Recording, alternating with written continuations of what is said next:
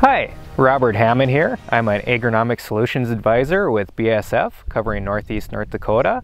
I'm standing in a canola field just east of Langdon, North Dakota with our Senior Agronomy Advisor, Jordan Varberg. And one thing we're going to talk about today is we're getting closer to combining season, one of the most exciting times of the year.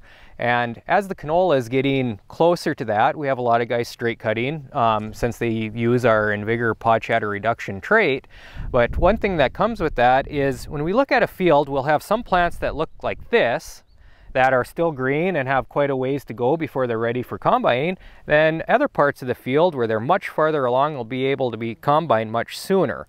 So which one do we wait for, or what do we do on deciding when we're going to go combine that field, or when it's going to be ready to be combined? Right, Rob. We get that question once in a while on canola because you know now that growers can straight cut their canola, they're wondering, how do I cut it? When do I cut?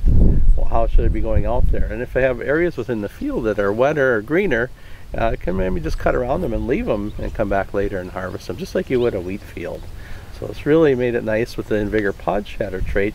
You don't have to worry about losing that canola in the field. It's going to stay there for most part, unless you have some really extreme weather events happen. But they can do it just like they combine a field of wheat.